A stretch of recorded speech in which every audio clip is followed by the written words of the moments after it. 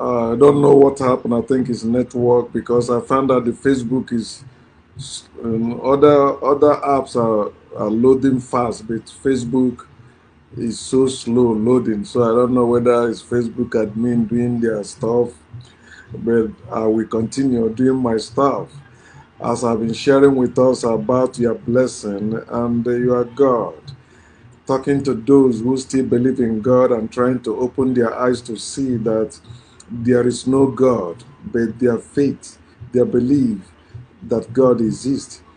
And that's what makes them stupid, because you have to be stupid to believe that something that does not exist exists, or to buy something that you cannot see, or to claim to receive something from someone you cannot see, you have not seen, and you cannot see.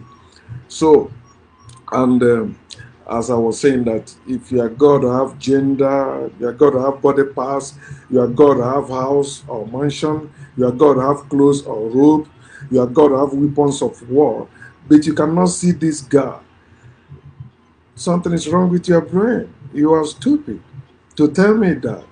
If your God has power to bless you, but he has no power to show himself, you are believing in bullshit. You don't supposed to. And that's where I was saying that God is Satan. So this is part 2 of this message. So let me use it to talk about God being Satan according to the Bible. I'm not the one that just saying it. But you know that Satan means what? Adversary. That's what it means. Somebody that is always against. And if you read the Bible, you find that God is always against people, against peace, against unity. Even when Jesus said that he did not come to bring peace, but sword. He said a man's enemy will come from his household because of him, Jesus. And he said you must hate yourself, hate your family members for you to be his disciple. So God, or Jesus, is the actual Satan according to the Bible. And I was saying quoting 1 Samuel chapter 15. So let me read it, since this is part 2. So I have some time to read. And let me also drink water. God cannot stop me from drinking water. He cannot. Can your God do that? Let me give that God 5 seconds. 1, 2, 3, 4, 5. Okay, let God stop me from drinking water.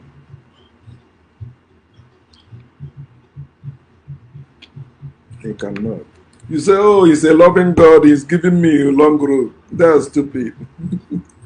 A loving Father. All those people that are worshiping that Muslim Boko Haram, Fulani S-Men, and the other terrorist groups are killing. God don't love them, right?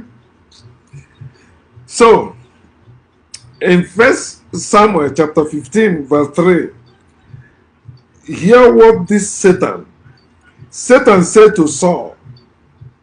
Now go and attack Amalek and utterly destroy all that they have, and do not spare them, but kill both man and woman, infant and nursing child, ox and sheep, camel and donkey.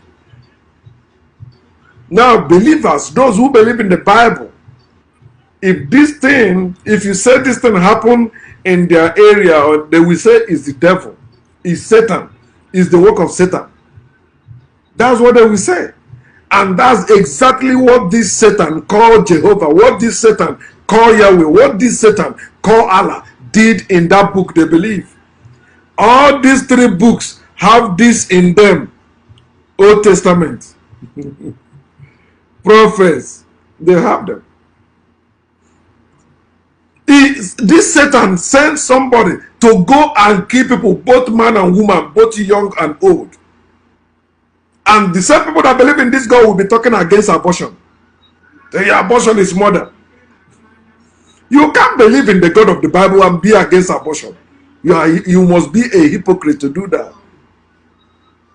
That is what he did. And for you to know, evil comes from evil. It was God that created evil according to the Bible. And the God said that he's the one that created. Hear what chapter 16 said, the same First Samuel chapter 16, 23.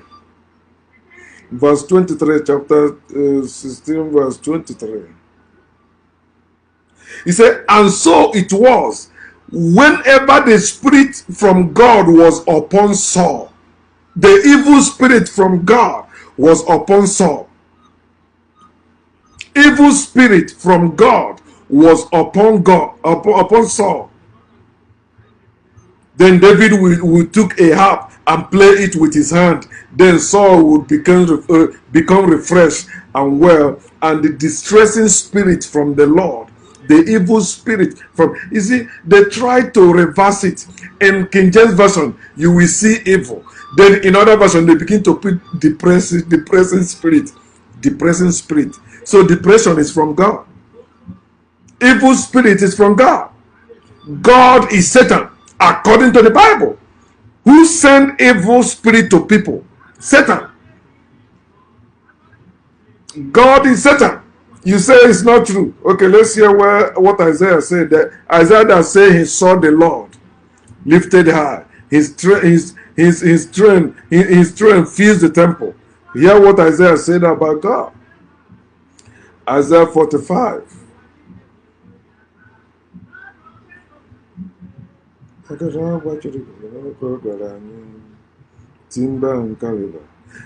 think maybe Facebook is blocking people from seeing me, but I will still download and share it. Alright, but no problem. We must say what we know. This is what Isaiah wrote. He said, God said, I form the light and create darkness. I make peace and create calamity, evil. God is the creator of evil. God is Satan.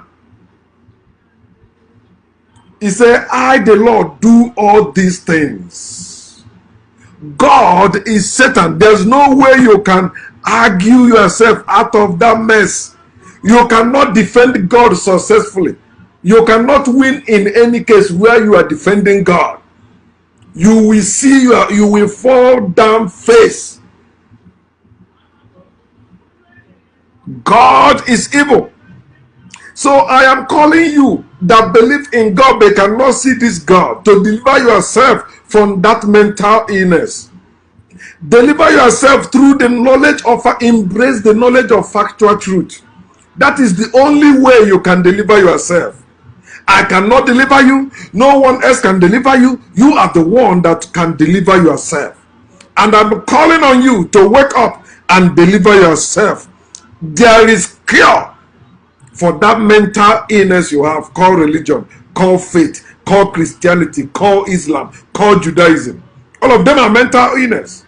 But there is cure. The knowledge of factual truth. I'm the living evidence. I'm the living witness that the knowledge of factual truth will cure you of your mental illness. I used to have that mental illness, preaching God, preaching Jesus, thinking that I know what I was doing. I was ordained as reverend. I went to theological school. I went to Bible school.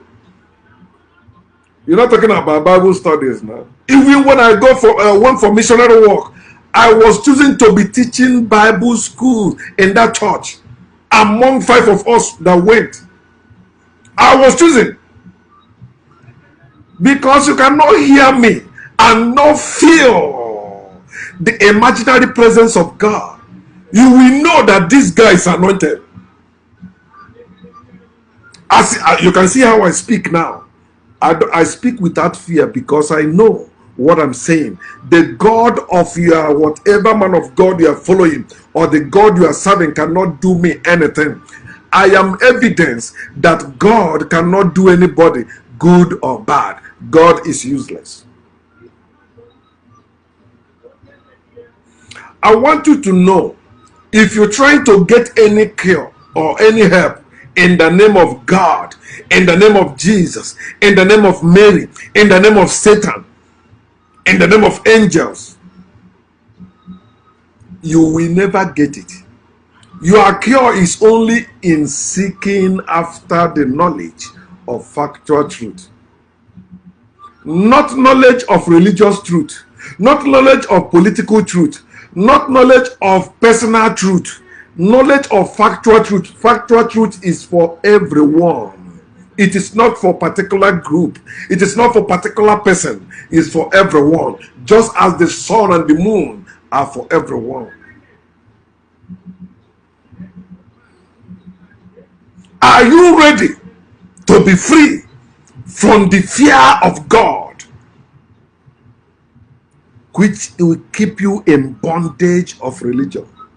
You can never be free from the bondage of religion if you have fear of God, because religion created God to keep you in bondage. That's why they tell you the fear of God is the beginning of wisdom. If that is true, there will be no church, there will be no religion building any school to teach you anything, because the fear of God should impart wisdom in you. But it can never happen. You have to teach yourself. But the problem with teaching yourself in religion or in faith, you will always be learning, but unable to attain to the knowledge of truth.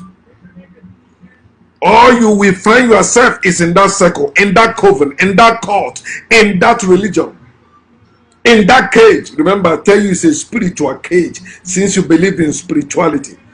It has 4 rooms, and each are interconnected. The first room is African spirituality. The second room is Judaism. The third room is Christianity. The fourth room is Islam, and they have doors through them. The only way to escape them, there is door above them. That door opens you up to the universe. You come out of that cage, trust every belief system, and live your life.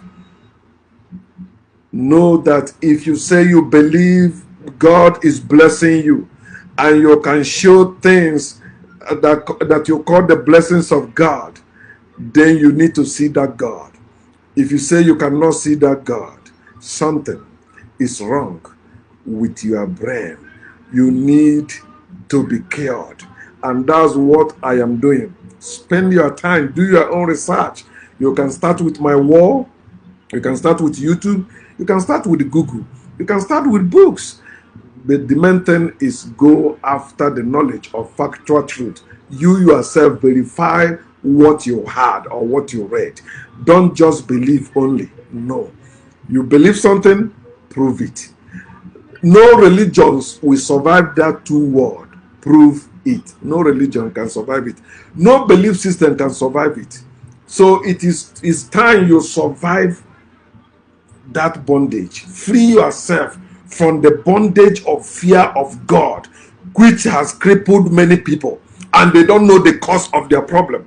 At the root of that your problem is religion that believe in God. That's why you see Africans, they cannot rise up and resist their enemies, the evil ones, because their belief system tell them, leave it in the hand of God. God will deal with them. It's time you wake up, Africans. Stop loving your enemies and start loving, taking care of yourselves and live your life.